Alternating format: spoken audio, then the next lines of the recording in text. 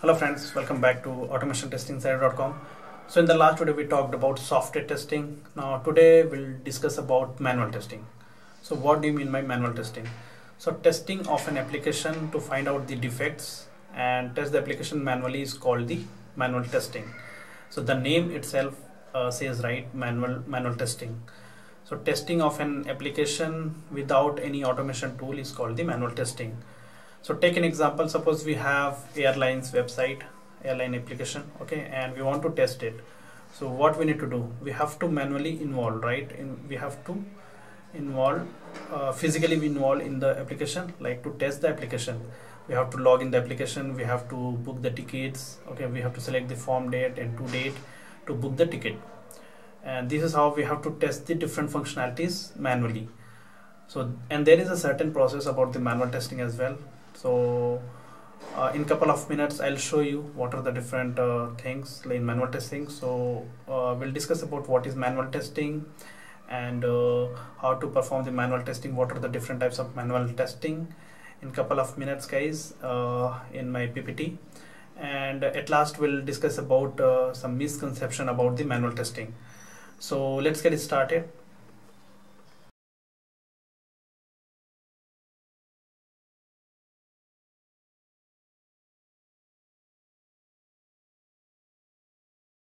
The defects, bugs in a software program. So we have defects, bugs and error in detail in a separate video. So right now what you can understand is if something is not working as expected is called the defect. Okay.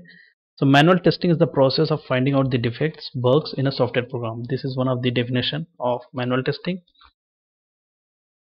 A tester performs the end user rule and verifies if all the features are working properly or not. So this is called the manual testing. Okay, so if we need to act as end user guys, end user, because we are delivering the application to the customer, so we need to act as a customer to verify the application whether it is working as per their needs or not. So that is manual testing. The tester performs the test step by step manually. During the testing we can assess the quality of the application. So as long as we'll do the testing, definitely the quality of the software will be increased, because we will find so many defects, we'll raise them and get it fixed. So definitely the quality of the software will be increased by doing the software testing or manual testing. What are the different types of manual testing we can perform? We have unit testing. We can perform using we can do the unit testing and integration testing. We have black box testing, box testing, we have system testing, and we have acceptance testing.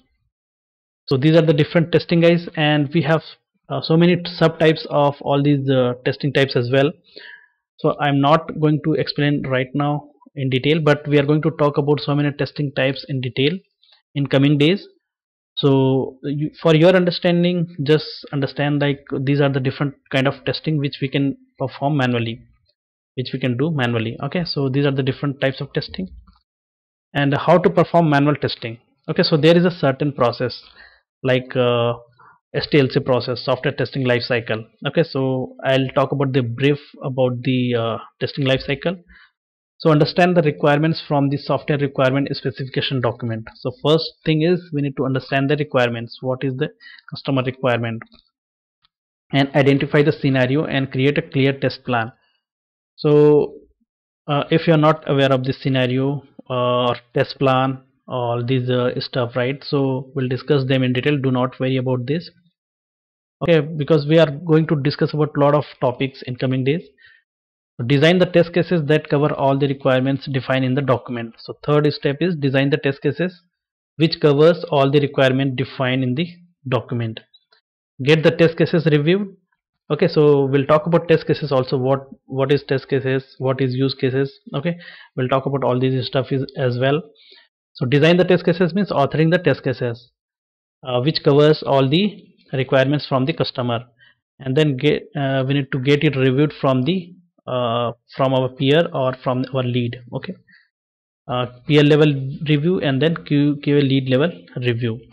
based on and update it based on the reviews, and execute the test cases and detect any defects, okay, or bugs.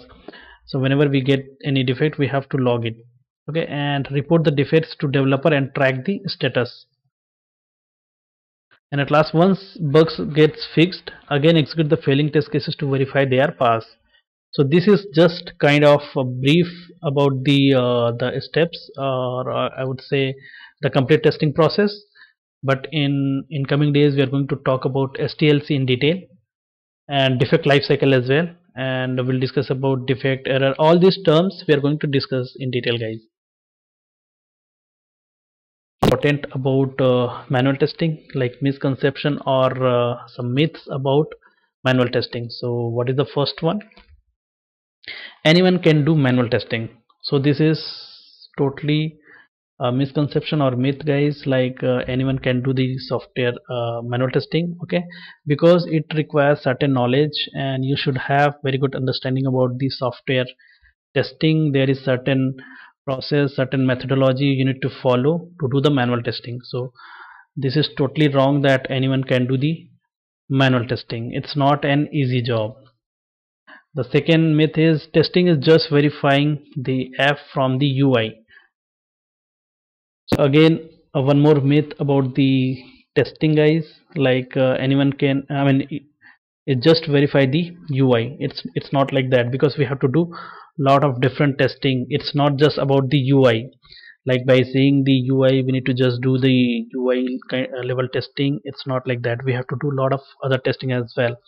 Like we have to do the integration testing, system testing, and then database testing also involves, okay. So there are so many kind of things involved in testing. It's not just like we need to just see the application. Let's say we have Facebook application, so we need to just see the application and do some testing. It's not like that, because we have to verify all those details, like whether let's say I'm entering the username, password, and then other details entering, right? So all those details should be captured in the database, and there are so many other factors as well. So we'll discuss about what are the different types of testing we can do.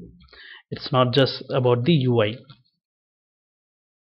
Myth 3, number 3 is testing ensures 100% defect free product. It's totally wrong. So if you can do any kind of testing, whatever you'll do, it will not cover the 100% defect free product. So this is a myth about testing. Like whatever you do, if even if you are very intelligent or you are excellent, you cannot cover the 100% functionality of any application, okay. So this is again a misconception about the testing or manual testing, okay. Another one is automated testing is more powerful than the manual testing. So this is totally wrong. So unless if your product is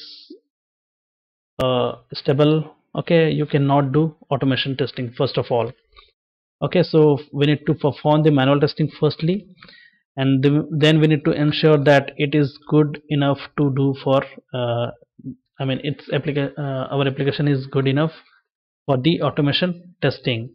Then only we have to go for automation testing, okay. And it is more powerful. How can you ensure that, right? First we need to do the manual testing, and we need to see like what are the different I mean there might be so many defects, right, when we do the testing. So we say that manual testing is powerful or automation testing is powerful, because they have different uh, pros and cons of automation testing as well as manual testing.